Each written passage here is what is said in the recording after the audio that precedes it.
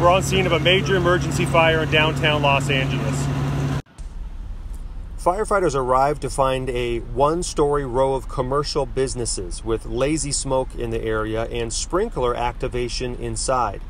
As crews searched the 50-foot wide by 150-foot deep business, conditions rapidly worsened, and as truck companies on the roof cut ventilation holes, fire blew out. Firefighters inside encountered heavy fire load of baled clothing, and while in defensive operation, there was a partial roof collapse. But due to an aggressive fire attack, the blaze was extinguished in 57 minutes by 93 firefighters, and because of their skilled hard work, multiple adjacent businesses, including an apartment building, were saved from damage and no one was injured. Now, the cause of the fire remains under active investigation.